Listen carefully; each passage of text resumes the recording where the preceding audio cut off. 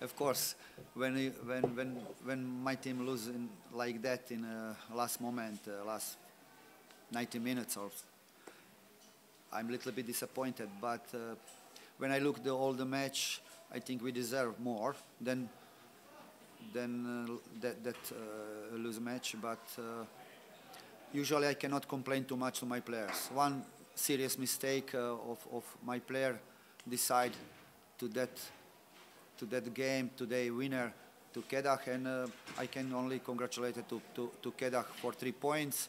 But also I think both teams play good game. I think we were better first 20, 22, 3 minutes.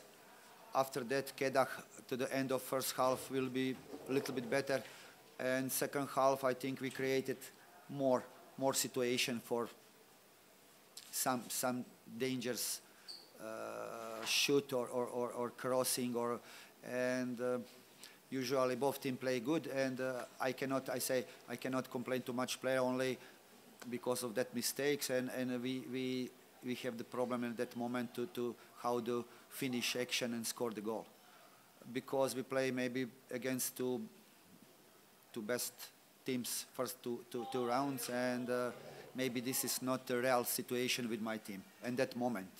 After this victory, will it affect your moral? Yeah, you know, when you lose, when your team loses like that today, in the last moment, of course, morale must be a little bit going down.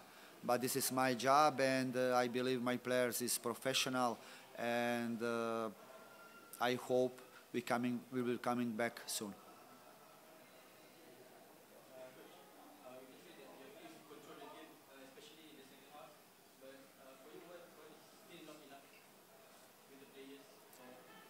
At some moments, you know, they don't have the patience.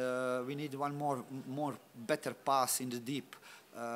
Sometimes they too early have the cross or long pass or deep pass. Sometimes we need some more quality in that last pass in the box or around the box. This is not easy because we talk about quality of player, you know.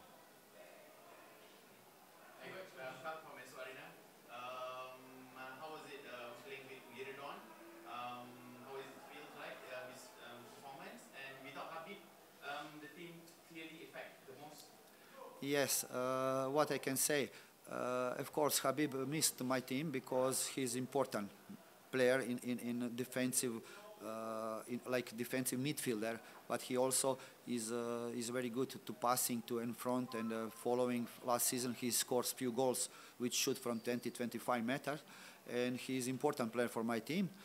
But when we talk about Liridon, I'm very satisfied with him because he didn't play last few friendly matches, and last 2-3 months he works individually with fitness coach, but how he played today, I'm very satisfied with him because he gave some new dimension to my team.